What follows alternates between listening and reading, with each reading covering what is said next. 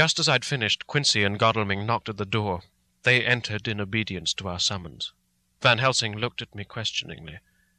I understood him to mean if we were to take advantage of their coming to divert, if possible, the thoughts of the unhappy husband and wife from each other and from themselves. So, on nodding acquiescence to him, he asked them what they had seen or done. To which Lord Godalming answered, "I couldn't see him anywhere in the passage, or in any of our rooms. I looked in the study, but though he had been there, he'd gone. He had, however—" He stopped suddenly, looking at the poor drooping figure on the bed. Van Helsing said gravely, "Go on, friend Arthur. We want here no more concealments. Our hope now is in knowing all. Tell freely." So Art went on. He had been there, and though it could only have been for a few seconds, he made rare hay of the place. All the manuscript had been burned, and the blue flames were flickering amongst the white ashes. The cylinders of your phonograph, too, were thrown on the fire, and the wax had helped the flames. Here I interrupted. "Thank God there's the other copy in the safe." His face lit for a moment, but fell again as he went on. "I ran downstairs then, but could see no sign of him. I looked into Renfield's room, but there was no trace there, except—" Again he paused. "Go on," said Harker hoarsely. So he bowed his head, and moistening his lips with his tongue, added, "Except that the poor fellow is dead." Mrs. Harker raised her head, looking from one to the other of us. She said solemnly, "God's will be done." I could not but feel that Art was keeping back something. But as I took it that it was with a purpose, I said nothing. Van Helsing turned to Morris and asked, "And you, friend Quincy, have you any to tell?" "A little," he answered. "It may be much eventually, but at present I can't say. I thought it well to know, if possible, where the Count would go when he left the house. Well, I didn't see him, but I saw a bat rise from Renfield's window and flap westward. I expected to see him in some shape go back to Carfax, but he evidently sought some other lair. He won't be back tonight, for the sky is reddening in the east and the dawn is close. We must work tomorrow." He said the latter words through his shut teeth. For a space of perhaps a couple of minutes there was silence, and I could fancy that I could hear the sound of our hearts beating. Then Van Helsing said, placing his hand very tenderly on Mrs. Harker's head, "And now, Madamina, poor dear, dear Madamina, tell us exactly what happened. God knows that I don't want that you be pained, but it is need that we know all. For now more than ever has all work to be done quick and sharp and in deadly earnest. The day is close to us that must end all, if it may be so. And now is the chance that we may live and learn." The poor dear lady shivered, and I could see the tension of her nerves as she clasped her husband closer to her, and bent her head lower and lower still on his breast. Then she raised her head proudly, and held out one hand to Van Helsing, who took it in his, and after stooping and kissing it reverently, held it fast. The other hand was locked in that of her husband, who held his other arm thrown round her protectingly. After a pause, in which she was evidently ordering her thoughts, she began. "I took the sleeping draught which you had so kindly given me, but for a long time it did not act. I seemed to become more wakeful, and myriads of horrible fancies began to crowd in upon my mind, all of them connected with death and vampires, with blood and pain and trouble." Her husband involuntarily groaned as she turned to him and said lovingly, "Don't fret, my dear. You must be brave and strong and help me through the horrible task. If you only knew what an effort it is to me to tell of this fearful thing at all, you would understand how much I need your help." Well, I saw I must try to help the medicine to its work with my will, if it was to do me any good, so I resolutely set myself to sleep. Sure enough, sleep must soon have come to me, for I remember no more. Jonathan coming in had not waked me, for he lay by my side when next I remember. There was in the room the same thin white mist that I had before noticed, but I forgot now. If you know of this, you will find it in my diary, which I shall show you later. I felt the same vague terror which had come to me before, and the same sense of some presence. I turned to wake Jonathan, but found that he slept so soundly that it seemed as if it was he who had taken the sleeping draught, and not I. I tried, but I could not waken him. This caused me a great fear, and I looked around terrified. Then, indeed, my heart sank within me. Beside the bed, as if he had stepped out of the mist, or rather as if the mist had turned into his figure, for it had entirely disappeared, stood a tall, thin man, all in black. I knew him at once from the description of the others, the waxen face, the high aquiline nose on which the light fell in a thin white line, the parted red lips with the sharp white teeth showing between, and the red eyes that I had seemed to see in the sunset on the windows of St. Mary's Church at Whitby. I knew, too, the red scar on his forehead where Jonathan had struck him. For an instant my heart stood still, and I would have screamed out, only that I was paralyzed. In the pause he spoke in a sort of keen, cutting whisper, pointing as he spoke to Jonathan. "Silence. If you make a sound, I shall take him and dash his brains out before your very eyes." I was appalled, and was too bewildered to do or say anything.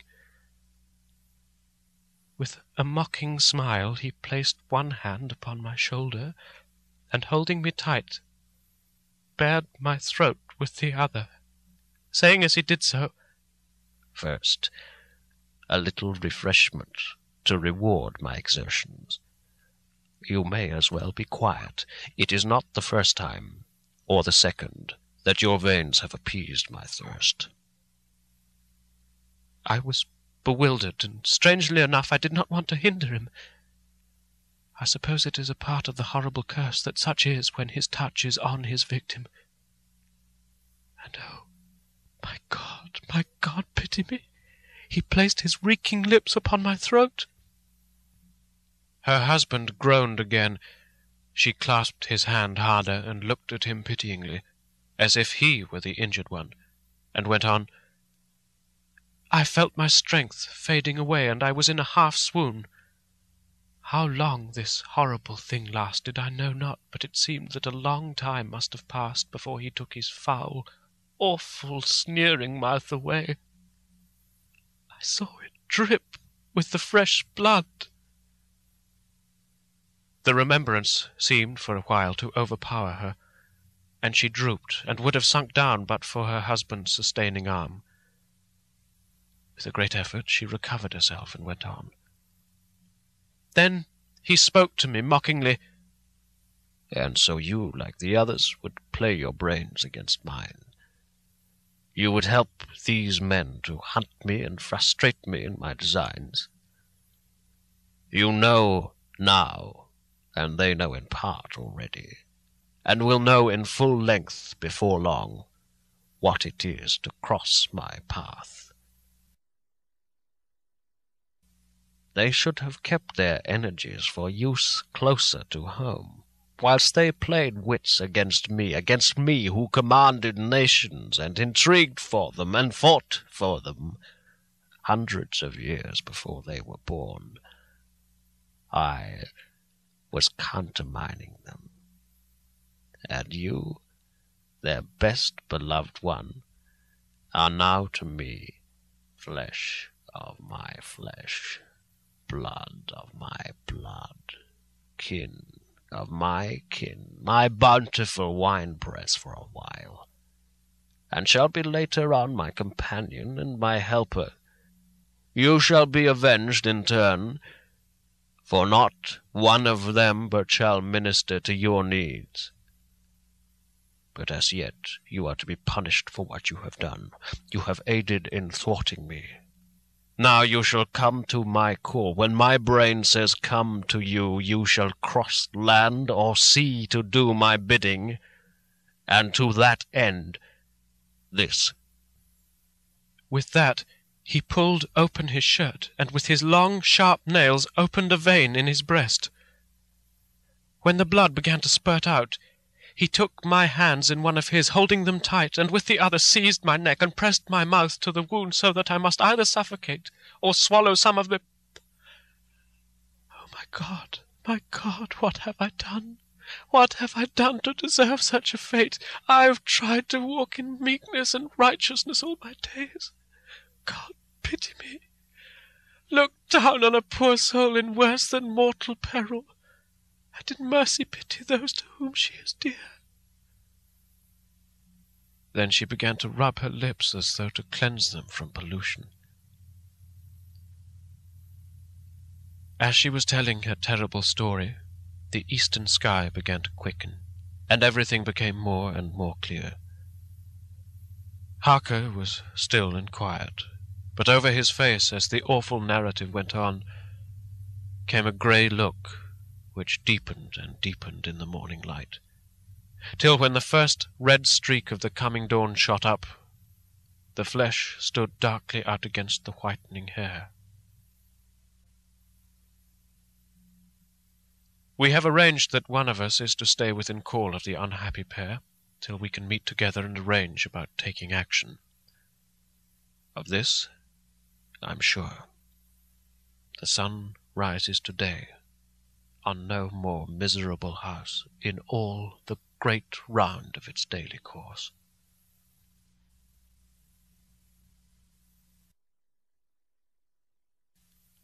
Chapter 22. Jonathan Harker's Journal. 3rd of October. As I must do something or go mad, I write this diary. It is now 6 o'clock, and we are to meet in the study in half an hour and take something to eat. For Dr. Van Helsing and Dr. Seward are agreed that if we do not eat, we cannot work our best. Our best will be, God knows, required today. I must keep writing at every chance, for I dare not stop to think. All, big and little, must go down. Perhaps at the end the little things may teach us most. The teaching, big or little, could not have landed Mina or me anywhere worse than we are today. However, we must trust and hope. Poor Mina told me just now, with the tears running down her dear cheeks, that it is in trouble and trial that our faith is tested, that we must keep on trusting, and that God will aid us up to the end. The end. Oh, my God, what end? To work. To work. When Dr. Van Helsing and Dr. Seward had come back from seeing poor Renfield, we went gravely into what was to be done. First, Dr. Seward told us that when he and Dr. Van Helsing had gone down to the room below, they had found Renfield lying on the floor, all in a heap. His face was all bruised and crushed in, and the bones of the neck were broken. Dr. Seward asked the attendant who was on duty in the passage if he had heard anything. He said that he had been sitting down, he confessed to half-dozing, when he heard loud voices in the room, and then Renfield had called out loudly several times, "God, God, God!" After that there was a sound of falling, and when he entered the room he found him lying on the floor face down, just as the doctors had seen him. Van Helsing asked if he had heard voices, or a voice, and he said he could not say, that at first it had seemed to him as if there were two, but as there was no one in the room, it could have been only one. He could swear to it, if required, that the word God was spoken by the patient. Dr. Seward said to us when we were alone that he did not wish to go into the matter. The question of an inquest had to be considered. and it would never do to put forward the truth, as no one would believe it. As it was, he thought that on the attendant's evidence he could give a certificate of death by misadventure in falling from bed. In case the coroner should demand it, there would be a formal inquest, necessarily to the same result.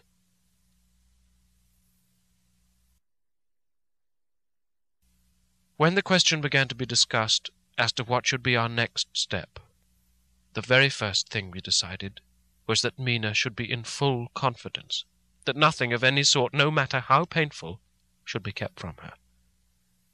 She herself agreed as to its wisdom, and it was pitiful to see her so brave and yet so sorrowful and in such a depth of despair. There must be no concealment, she said. Alas, we have had too much already. Besides, there is nothing in all the world that can give me more pain than I have already endured, than I suffer now. Whatever may happen, it must be of new hope or of new courage to me. Van Helsing was looking at her fixedly as she spoke, and said suddenly, but quietly, "My dear Madam Mina, are you not afraid, not for yourself, but for others from yourself, after what has happened?" Her face grew set in its lines, but her eyes shone with the devotion of a martyr as she answered, "Oh, no, for my mind is made up." "To what?" he asked gently, while we were all very still, for each in our own way we had a sort of vague idea of what she meant. Her answer came with direct simplicity, as though she were simply stating a fact. "Because if I find in myself, and I shall watch keenly for it, a sign of harm to any that I love, I shall die." "You would not kill yourself?" he asked hoarsely. "I would, if there were no friend who loved me, who would save me such a pain and so desperate an effort." She looked at him meaningly as she spoke. He was sitting down, but now he rose and came close to her and put his hand on her head as he said solemnly, "My child, there is such an one if it were for your good. For myself, I could hold it in my account with God to find such an euthanasia for you, even at this moment, if it were best. Nay, were it safe. But my child—" For a moment he seemed choked, and a great sob rose in his throat. He gulped it down and went on, "There are here some who would stand between you and death. You must not die. You must not die by any hand, but least of all by your own, until the other, who has fouled your sweet life, is true dead. You must not die. For if he is still with the quick undead, your death would make you even as he is. No, you must live. You must struggle and strive to live, though death would seem a boon unspeakable. You must fight death itself, though he come to you in pain or in joy, by the day or the night, in safety or in peril. On your living soul I charge you that you do not die, nay, nor think of death, till this great evil be past." The poor dear grew white as death, and shook and shivered, as I have seen a quicksand shake and shiver at the incoming of the tide. We were all silent. We could do nothing. At length she grew more calm, and turning to him said sweetly, but oh so sorrowfully, as she held out her hand, "I promise you, my dear friend, that if God will let me live, I shall strive to do so, till, if it may be in his good time, this horror may have passed away from me." She was so good and brave that we all felt that our hearts were strengthened to work and endure for her, and we began to discuss what we were to do. I told her that she was to have all the papers in the safe, and all the papers or diaries and phonographs we might hereafter use, and was to keep the record, as she had done before. She was pleased with the prospect of anything to do, if pleased could be used in connection with so grim an interest. As usual, Van Helsing had thought ahead of everyone else and was prepared with an exact ordering of our work. "It is perhaps well," he said, "that at our meeting after our first visit to Carfax we decided not to do anything with the earth boxes that lay there. Had we done so, the Count must have guessed our purpose, and would doubtless have taken measures in advance to frustrate such an effort with regard to the others. But now he does not know our intentions. Nay, more, in all probability, he does not know that such a power exists to us as can sterilize his lairs, so that he cannot use them as of old. We are now so much further advanced in our knowledge as to their disposition that when we have examined the house in Piccadilly, we may trace the very last of them. Today, then, is ours, and in it rests our hope. The sun that rose on our sorrow this morning guards us in its course. Until it sets tonight, that monster must retain whatever form he now has. He is confined within the limitations of his earthly envelope. He cannot melt into thin air, nor disappear through cracks or chinks or crannies. If he go through a doorway, he must open the door, like a mortal. And so we have this day to hunt out all his lairs and sterilize them. So we shall. If we have not yet catch him and destroy him, drive him to bay, in some place where the catching and the destroying shall be in time sure." Here I started up, for I could not contain myself at the thought that the minutes and seconds so preciously laden with Mina's life and happiness were flying from us, since whilst we talked action was impossible. But Van Helsing held up his hand warningly. "Nay, friend Jonathan," he said, "in this the quickest way home is the longest way, so your proverb say. We shall all act and act with desperate quick when the time has come, but think, in all probable the key of the situation is in that house in Piccadilly. The Count may have many houses which he has bought. Of them he will have deeds of purchase, keys and other things. He will have paper that he writes on. He will have his book of checks. There are many belongings that he must have somewhere. Why not in this place so central, so quiet, where you come and go by the front or the back at all hour, when in the very vast of the traffic there is none to notice? We shall go there and search that house, and when we learn what it holds, then we do what our friend Arthur called in his phrases of hunt, stop the earths. And so we run down our old fox. So, is it not?" "Then let's come at once," I cried. "We are wasting the precious, precious time." The professor did not move, but simply said, "And how are we to get into that house in Piccadilly?" "Any way," I cried. "We shall break in if need be." "And your police, where will they be? And what will they say?" I was staggered, but I knew that if he wished to delay, he had a good reason for it. So I said as quietly as I could, "Don't wait more than need be. You know, I'm sure, what torture I am in." "Oh, my child, that I do. And indeed there is no wish of me to add to your anguish.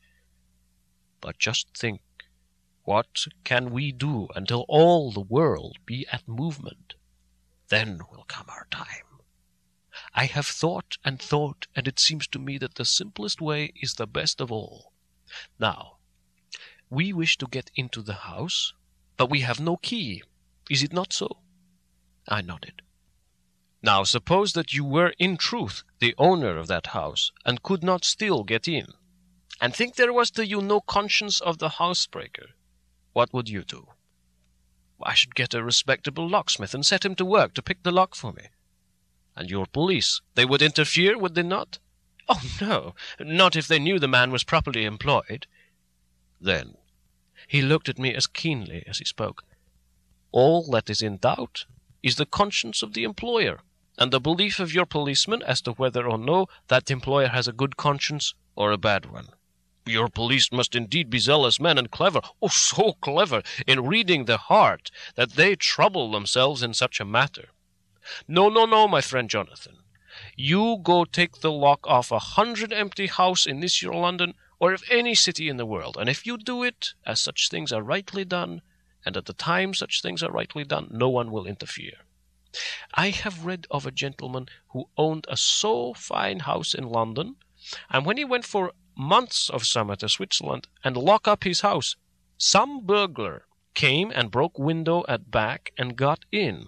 Then he went and made open the shutters in front and walk out and in through the door before the very eyes of the police. Then he have an auction in that house and advertise it and put up big notice.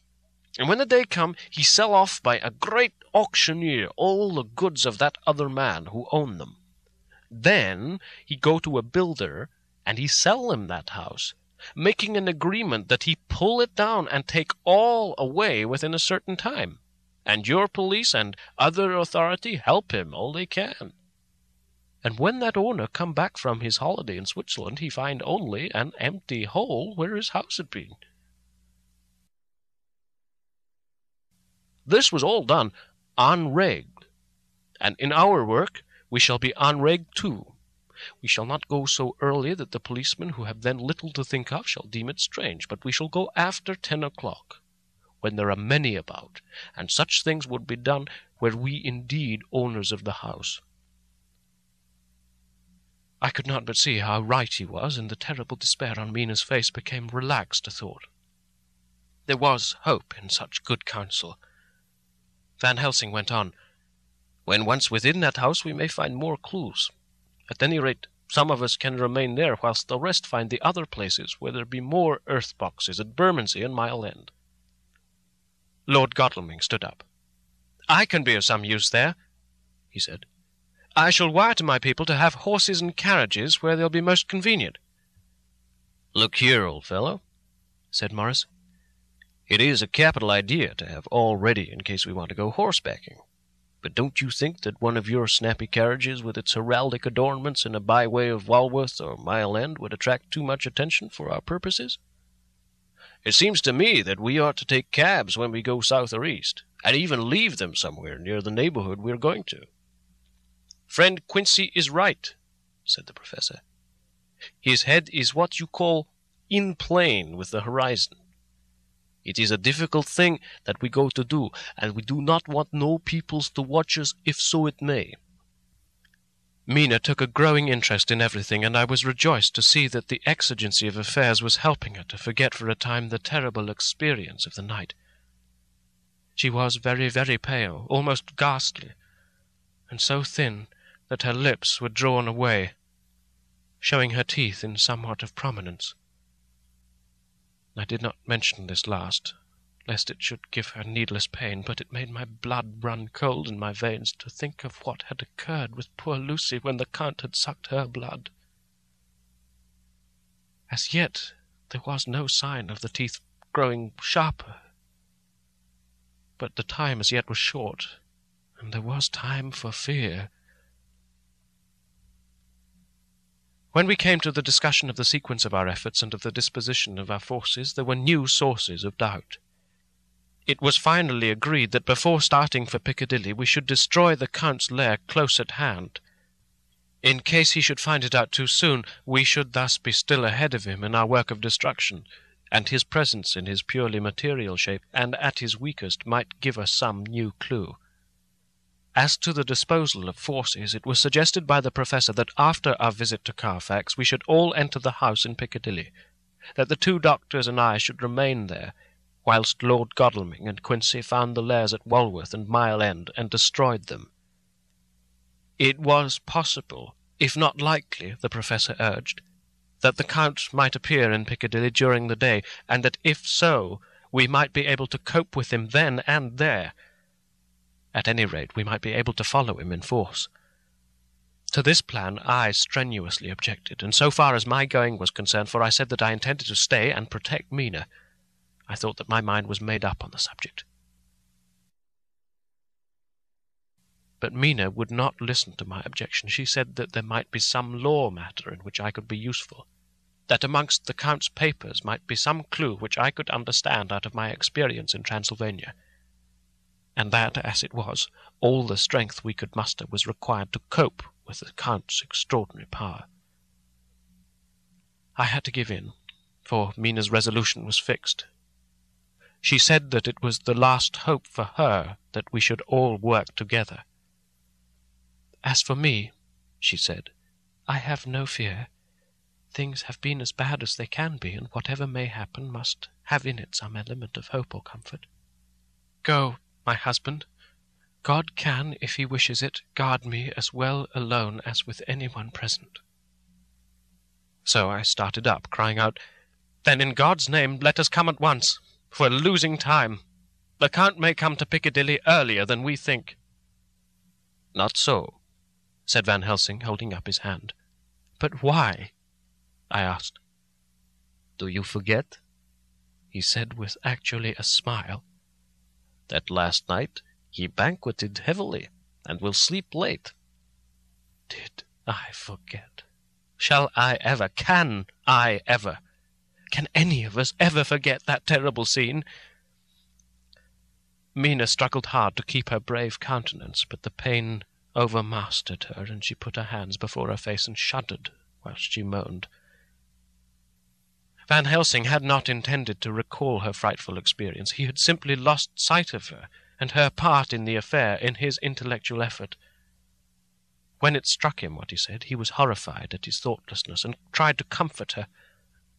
"Oh, Madam Mina," he said, "dear, dear Madam Mina, alas, that I of all who so reverence you should have said anything so forgetful.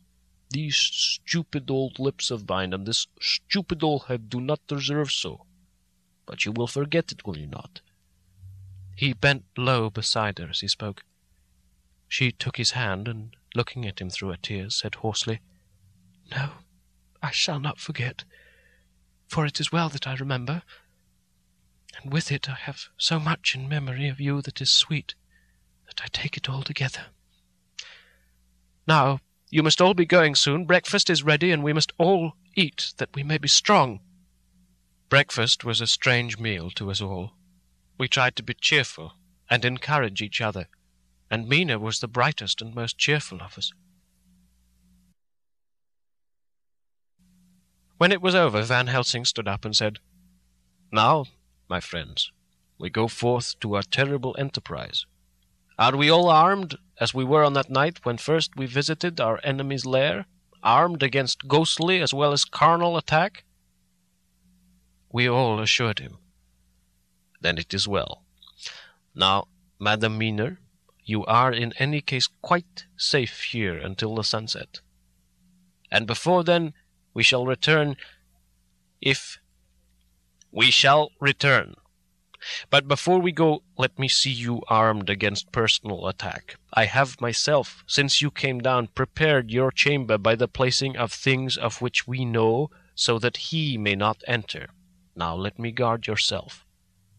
On your forehead I touch this piece of sacred wafer, in the name of the Father, the Son, and—" There was a fearful scream which almost froze our hearts to hear. As he had placed the wafer on Mina's forehead, it had seared it, had burned into the flesh, as though it had been a piece of white hot metal. My poor darling's brain had told her the significance of the fact as quickly as her nerves received the pain of it, and the two so overwhelmed her that her overwrought nature had its voice in that dreadful scream. But the words to her thought came quickly. The echo of the scream had not ceased to ring on the air when there came the reaction, and she sank to her knees on the floor in an agony of abasement. Pulling her beautiful hair over her face as the leper of old his mantle, she wailed out, "Unclean, unclean!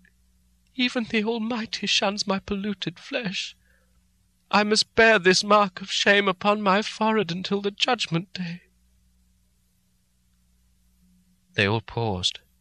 I had thrown myself beside her in an agony of helpless grief, and putting my arms around her, held her tight. For a few minutes our sorrowful hearts beat together, whilst the friends around us turned away their eyes that ran tears silently. Then Van Helsing turned and said gravely, so gravely that I couldn't help feeling that he was in some way inspired, and was stating things outside himself. "It may be that you may have to bear that mark till God himself see fit, as he most surely shall on the judgment day, to redress all wrongs of the earth and of his children that he has placed thereon. And Madam Mina, my dear, may we who love you be there to see when that red scar, the sign of God's knowledge of what has been, shall pass away, and leave your forehead as pure as the heart we know. For so surely as we live, that scar shall pass away when God sees right to lift the burden that is hard upon us. Till then, we bear our cross, as his Son did in obedience to his will. It may be that we are chosen instruments of his good pleasure, and that we ascend to his bidding, as that other, through stripes and shame, through tears and blood, through doubts and fears, and all that makes the difference between God and man.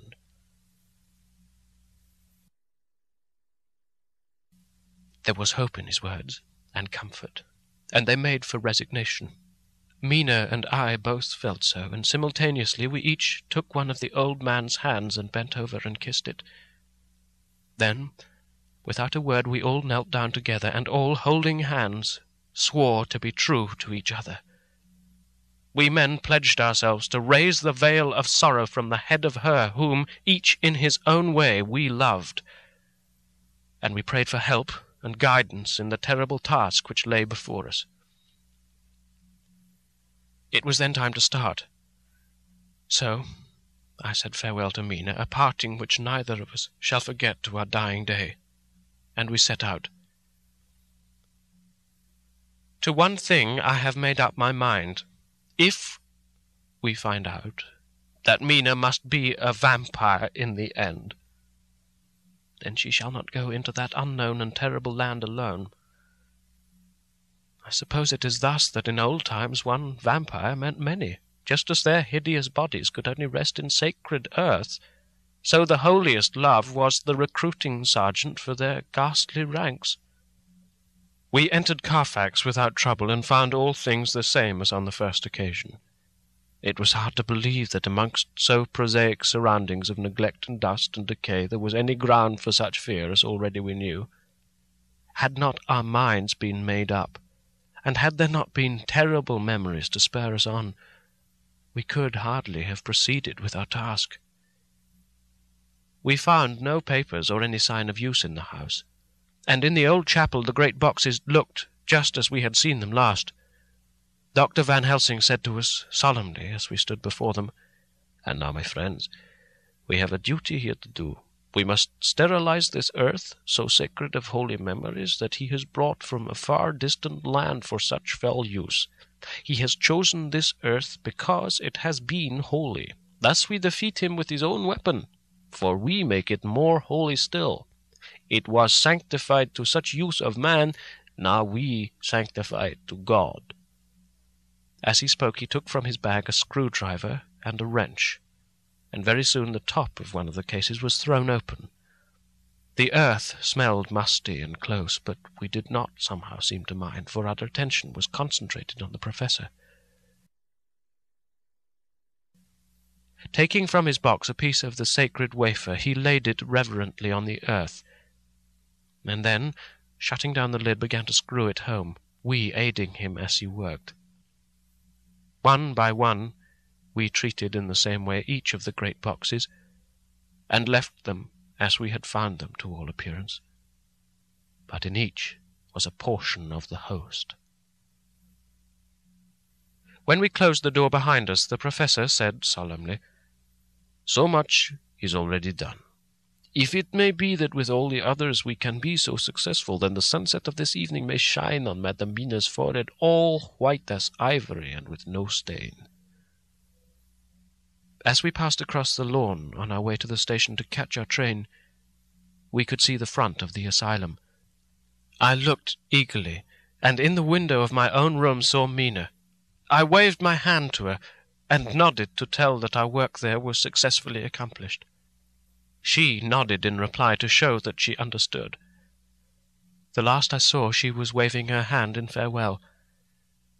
It was with a heavy heart that we sought the station, and just caught the train which was steaming in as we reached the platform. I have written this in the train. Piccadilly, 12:30 o'clock. Just before we reached Fenchurch Street, Lord Godalming said to me, "Quincy and I will find a locksmith. You'd better not come with us in case there should be any difficulty, for under the circumstances it wouldn't seem so bad for us to break into an empty house. But you're a solicitor, and the Incorporated Law Society might tell you that you should have known better." I demurred as to my not sharing any danger even of odium, but he went on, "Besides, it will attract less attention if there are not too many of us. My title will make it all right with the locksmith, and with any policeman that may come along. You'd better go with Jack and the Professor and stay in the Green Park, somewhere in sight of the house, and when you see the door opened and the smith has gone away, do you all come across. We shall be on the lookout for you, and shall let you in." "The advice is good," said Van Helsing. So he said no more. Godalming and Morris hurried off in a cab, we following in another.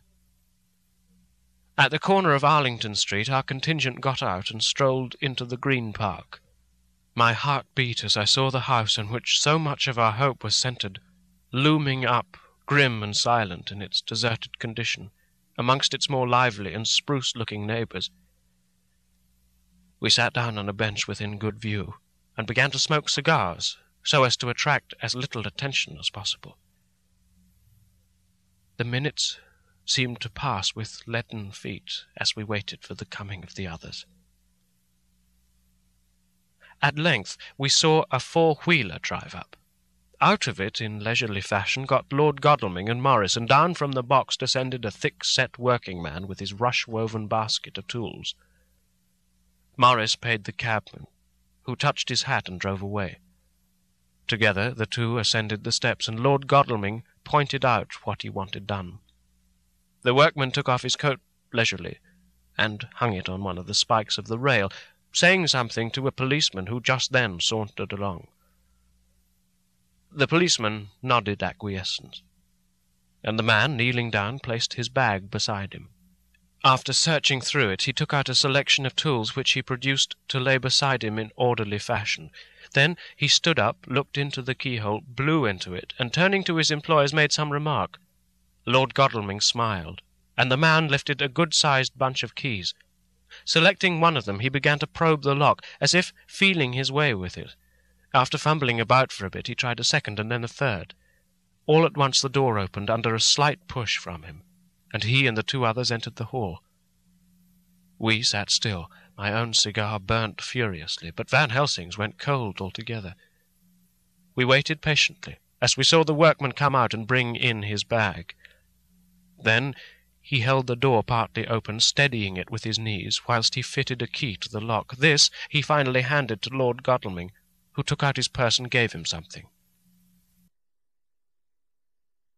The man touched his hat, took his bag, put on his coat, and departed. Not a soul took the slightest notice of the whole transaction. When the man had fairly gone, we three crossed the street and knocked at the door. It was immediately opened by Quincy Morris, beside whom stood Lord Godalming, lighting a cigar. "The place smells so vilely," said the latter as we came in. It did indeed smell vilely, like the old chapel at Carfax, and with our previous experience it was plain to us that the Count had been using the place pretty freely. We moved to explore the house, all keeping together in case of attack, for we knew we had a strong and wily enemy to deal with, and as yet we did not know whether the Count might not be in the house. In the dining-room, which lay at the back of the hall, we found 8 boxes of earth. 8 boxes only out of the 9 which we sought. Our work was not over, and would never be until we should have found the missing box. First we opened the shutters of the window, which looked out across a narrow stone-flagged yard at the blank face of a stable, pointed to look like the front of a miniature house. There were no windows in it, so we were not afraid of being overlooked. We did not lose any time in examining the chests. With the tools which we had brought with us, we opened them one by one and treated them as we had treated those others in the old chapel. It was evident to us that the Count was not at present in the house, and we proceeded to search for any of his effects. After a cursory glance at the rest of the rooms, from basement to attic, we came to the conclusion that the dining room contained any effects which might belong to the Count, and so we proceeded to minutely examine them. They lay in a sort of orderly disorder on the great dining-room table. There were title deeds of the Piccadilly house in a great bundle, deeds of the purchase of the houses at Mile End and Bermondsey, note-paper, envelopes, and pens and ink. All were covered up in thin wrapping paper to keep them from the dust. There were also a clothes-brush, a brush and comb, and a jug and basin, the latter containing dirty water which was reddened as if with blood. Last of all was a little heap of keys of all sorts and sizes, probably those belonging to the other houses. When we had examined this last find, Lord Godalming and Quincy Morris, taking accurate notes of the various addresses of the houses in the east and the south, took with them the keys in a great bunch, and set out to destroy the boxes in these places.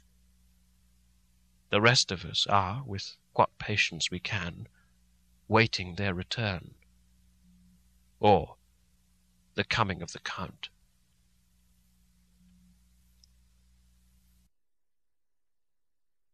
Chapter 23. Dr. Seward's Diary. 3rd of October. The time seemed terrible long, whilst we were waiting for the coming of Godalming and Quincy Morris. The Professor tried to keep our minds active by using them all the time.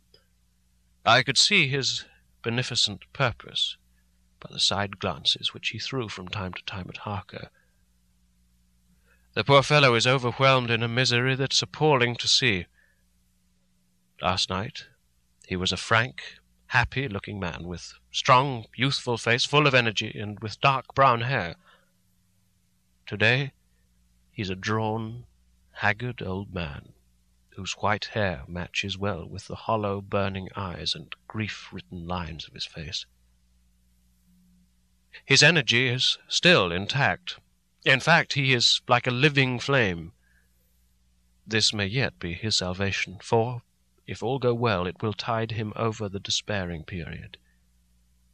He will then, in a kind of way, wake again to the realities of life.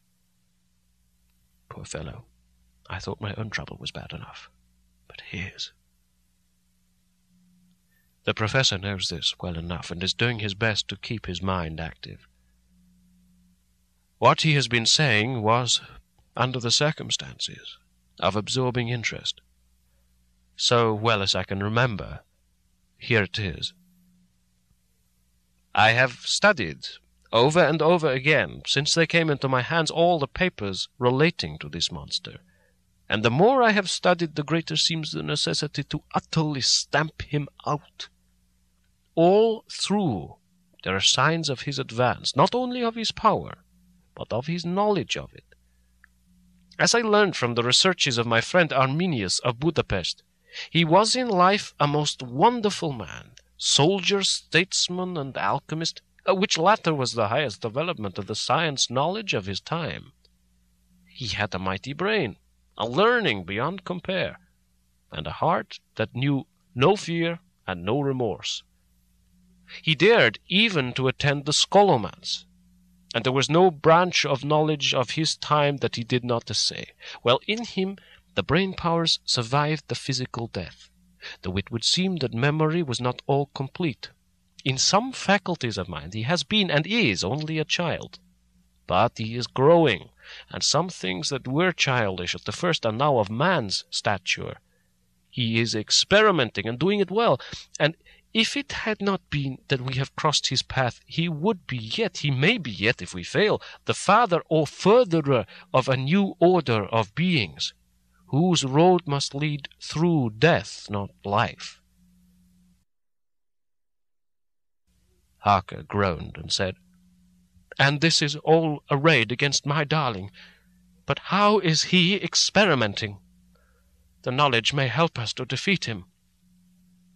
"He has, all along since his coming, been trying his power. Slowly but surely, that big child brain of his is working. Well, for us it is as yet a child brain. For had he dared, at the first, so to attempt certain things, he would long ago have been beyond our power. However, he means to succeed, and the man who has centuries before him can afford to wait and go slow. Festina lenti may well be his motto." "I fail to understand," said Harker wearily. "Oh, do be more plain to me. Perhaps grief and trouble are dulling my brain." The professor laid his hand tenderly on his shoulder as he spoke. "Ah, my child, I will be plain. Do you not see how of late this monster has been creeping into knowledge experimentally? How he has been making use of the zoophagous patient to effect his entry into friend John's home? For your vampire, though in all afterwards he can come when and how he will, must at the first make entry only when asked thereto by an inmate. But these are not his most important experiments. Do we not see how at the first all these so great boxes were moved by others? He knew not then, but that must be so. But all the time that so great child brain of his was growing, and he began to consider whether he might not himself move the box. So he began to help, and then, when he found that this be all right, he tried to move them all alone. And so he progressed, and he scattered these graves of him, and none but he know where they are hidden. He may have intent to bury them deep in the ground, so that he only use them in the night, or at such time as he can change his form, they do him equal well. And none may know these are his hiding place. But, my child, do not despair. This knowledge come to him just too late. Already all of his lairs but one be sterilized as for him. And before the sunset, this shall be so. Then he have no place where he can move and hide. I delayed this morning, that so we might be sure. Is there not more at stake for us and for him? Then why we not be even more careful than him? By my clock it is 1 hour, and already, if all be well, Arthur and Quincy are on their way to us. Today is our day, and we must go sure, if slow, and lose no chance. See, there are 5 of us when those absent ones return."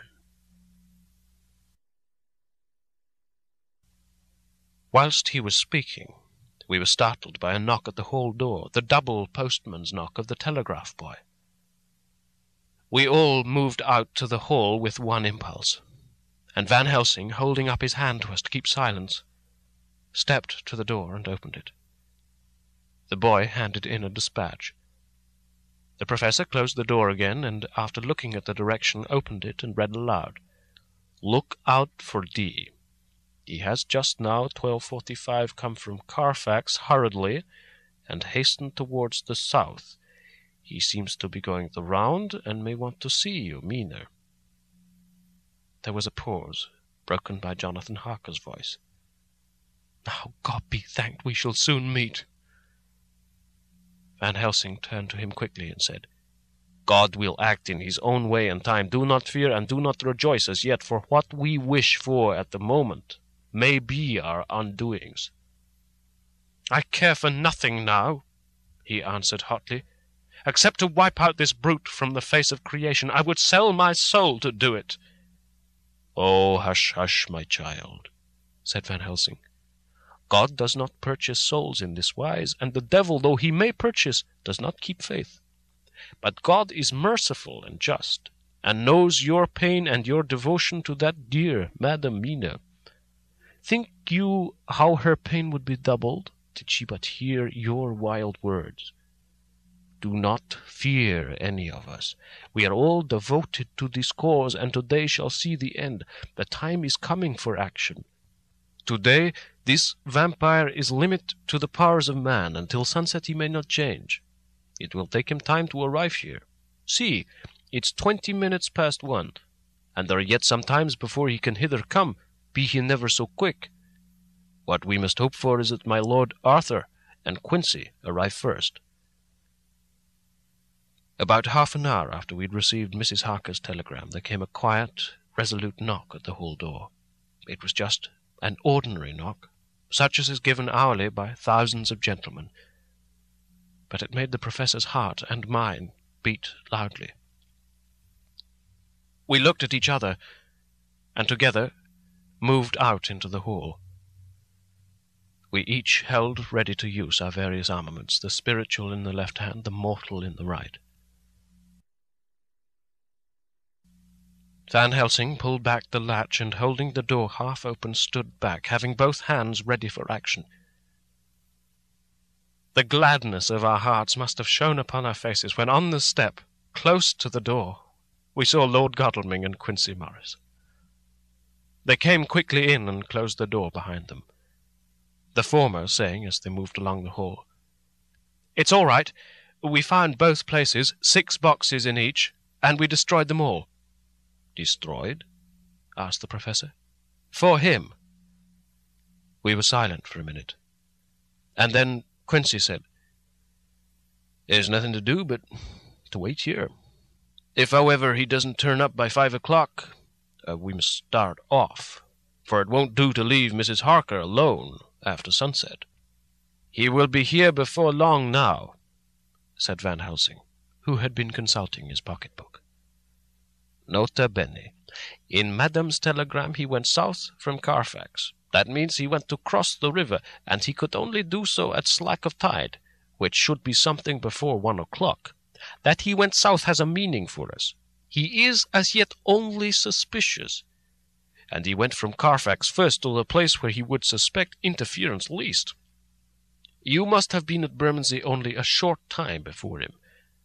That he is not here already shows that he went to the Mile End next. This took him some time, for he would then have to be carried over the river in some way. Believe me, my friends, we shall not have long to wait now. We should have ready some plan of attack, so that we may throw away no chance. Hush, there is no time now. Have all your arms. Be ready." He held up a warning hand as he spoke, for we could all hear a key softly inserted in the lock of the hall door. I could not but admire, even at such a moment, the way in which a dominant spirit asserted itself. In all our hunting parties and adventures in different parts of the world, Quincy Morris had always been the one to arrange the plan of action, and Arthur and I had been accustomed to obey him implicitly. Now the old habit seemed to be renewed instinctively. With a swift glance around the room, he at once laid out our plan of attack, and without speaking a word, with a gesture, placed us each in position. Van Helsing, Harker, and I were just behind the door, so that when it was opened the Professor could guard it, whilst we two stepped between the incomer and the door. Godalming behind and Quincy in front stood just out of sight, ready to move in front of the window. We waited, in a suspense that made the seconds pass with nightmare slowness. The slow, careful steps came along the hall. The Count was evidently prepared for some surprise. At least he feared it. Suddenly, with a single bound, he leaped into the room, winning a way past us before any of us could raise a hand to stay him. There was something so panther-like in the movement, something so unhuman, that it seemed to sober us all from the shock of his coming. The first to act was Harker, who with a quick movement threw himself before the door leading into the room in the front of the house. As the Count saw us, a horrible sort of snarl passed over his face, showing the eye-teeth long and pointed. But the evil smile as quickly passed into a cold stare of lion-like disdain. His expression again changed, as with a single impulse we all advanced upon him. It was a pity that we had not some better organized plan of attack, for even at the moment I wondered what we were to do. I did not myself know whether our lethal weapons would avail us anything. Harker evidently meant to try the matter, for he had ready his great cookery knife, and made a fierce and sudden cut at him. The blow was a powerful one. Only the diabolical quickness of the Count's leap back saved him. A second less, and the trenchant blade had shorn through his heart. As it was, the point just cut the cloth of his coat, making a wide gap, whence a bundle of banknotes and a stream of gold fell out. The expression of the Count's face was so hellish that for a moment I feared for Harker, though I saw him throw the terrible knife aloft again for another stroke. Instinctively I moved forward with a protective impulse, holding the crucifix and wafer in my left hand. I felt a mighty power flow along my arm, and it was without surprise that I saw the monster cower back before a similar movement made spontaneously by each one of us. It would be impossible to describe the expression of hate and baffled malignity, of anger and hellish rage which came over the Count's face. His waxen hue became greenish-yellow by the contrast of his burning eyes, and the red scar on the forehead showed on the pallid skin like a palpitating wound. The next instant, with a sinuous dive, he swept under Harker's arm ere his blow could fall, and grasping a handful of the money from the floor, dashed across the room, threw himself at the window. Amid the crash and glitter of the falling glass, he tumbled into the flagged area below.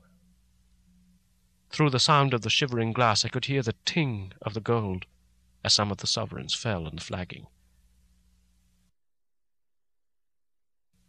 We ran over, and saw him spring unhurt from the ground.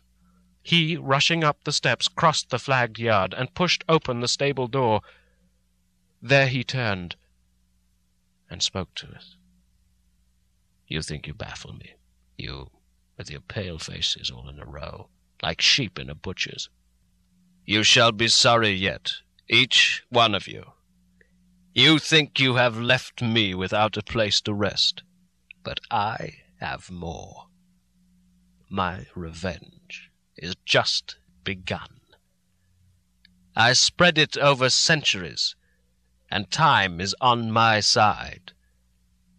Your girls, that you will love, are mine already, and through them you and others shall yet be mine. My creatures, to do my bidding, and to be my jackals when I want to be fed. Ha!" With a contemptuous sneer, he passed quickly through the door, and we heard the rusty bolt creak as he fastened it behind him. A door beyond opened and shut. The first of us to speak was the professor, as, realizing the difficulty of following him through the stable, we moved toward the hall. "We have learnt something, much. Notwithstanding his brave words, he fears us. He fear time, he fear want. For if not, why he hurry so? His very tone betray him, or my ears deceive. Why take that money? You follow quick, you are hunters of wild beasts, and understand it so. For me, I make sure that nothing here may be of use to him, if so that he return."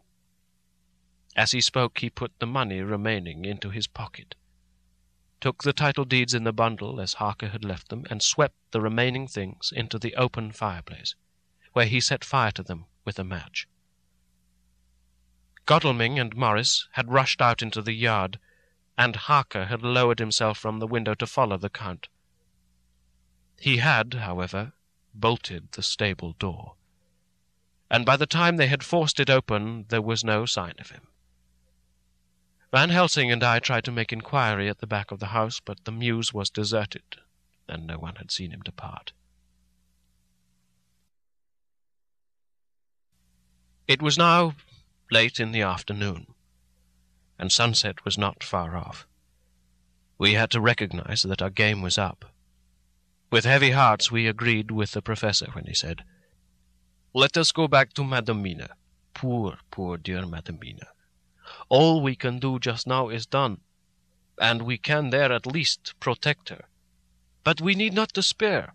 There is but one more earth box, and we must try to find it. When that is done, all may yet be well." I could see that he spoke as bravely as he could to comfort Harker. The poor fellow was quite broken down. Now and again he gave a low groan, which he could not suppress. He was thinking of his wife. With sad hearts we came back to my house, where we found Mrs. Harker waiting us with an appearance of cheerfulness which did honour to her bravery and unselfishness. When she saw our faces, her own became as pale as death. For a second or two her eyes were closed, as if she were in secret prayer. And then she said cheerfully, "I can never thank you all enough. Oh, my poor darling." As she spoke, she took her husband's grey head in her hands and kissed it. "Lay your poor head here and rest it. All will yet be well, my dear. God will protect us if he so will it in his good intent." The poor fellow groaned. There was no place for words in his sublime misery. We had a sort of perfunctory supper together, and I think it cheered us all up somewhat. It was perhaps the mere animal heat of food to hungry people, for none of us had eaten anything since breakfast. Or the sense of companionship may have helped us, but anyhow we were all less miserable, and saw the morrow as not altogether without hope. True to our promise, we told Mrs. Harker everything which had passed, and although she grew snowy white at times when danger had seemed to threaten her husband, and red at others when his devotion to her was manifested, she listened bravely and with calmness. When we came to the part where Harker had rushed at the Count so recklessly, she clung to her husband's arm and held it tight, as though her clinging could protect him from any harm that might come. She said nothing, however, till the narration was all done, and matters had been brought right up to the present time. Then, without letting go her husband's hand, she stood up amongst us and spoke. Oh, that I could give any idea of the scene, of that sweet, sweet, good woman, in all the radiant beauty of her youth and animation, with the red scar on her forehead, of which she was conscious, and which we saw with grinding of our teeth, remembering whence and how it came. Her loving kindness against our grim hate, her tender faith against all our fears and doubting, and we, knowing that so far as symbols went, she with all her goodness and purity and faith was outcast from God. "Jonathan," she said, and the word sounded like music on her lips. It was so full of love and tenderness. "Jonathan, dear, and you, all my true friends, I want you to bear something in mind through all this dreadful time. I know that you must fight, that you must destroy, even as you destroyed the false Lucy, so that the true Lucy might live hereafter. But it is not a work of hate. That poor soul who has wrought all this misery is the saddest case of all. Just think what will be his joy when he too is destroyed in his worser part, that his better part may have spiritual immortality. You must be pitiful to him, too, though it may not hold your hands from his destruction." As she spoke, I could see her husband's face darken and draw together, as though the passion in him were shrivelling his being to its core. Instinctively, the clasp on his wife's hand grew closer, till his knuckles looked white. She didn't flinch from the pain which I knew she must have suffered, but looked at him with eyes that were more appealing than ever. As she stopped speaking, he leaped to his feet, almost tearing his hand from hers as he spoke. "May God give him into my hand just for long enough to destroy that earthly life of him which we are aiming at. If beyond it I could send his soul forever and ever to burning hell, I would do it. Oh, hush, in the name of the good God. Don't say such things, Jonathan, my husband, or you will crush me with fear and horror. Just think, my dear, I've been thinking all this long, long day of it, that perhaps, some day, I too may need such pity, and that some other like you, and with equal cause for anger, may deny it to me. Oh, my husband, my husband! Indeed, I would have spared you such a thought had there been another way, but I pray that God may not have treasured your wild words, except as the heart-broken wail of a very loving and sorely stricken man. O God, let these poor white hairs go in evidence of what he has suffered, who all his life has done no wrong, and on whom so many sorrows have come. We men were all in tears now. There was no resisting them, and we wept openly. She wept, too, to see that her sweeter counsels had prevailed. Her husband flung himself on his knees beside her, and putting his arms round her, hid his face in the folds of her dress. Van Helsing beckoned to us, and we stole out of the room, leaving the two loving hearts alone with their God. Before they retired, the professor fixed up the room against any coming of the vampire, and assured Mrs. Harker that she might rest in peace. She tried to school herself to the belief, and manifestly for her husband's sake tried to seem content. It was a brave struggle, and was, I think and believe, not without its reward.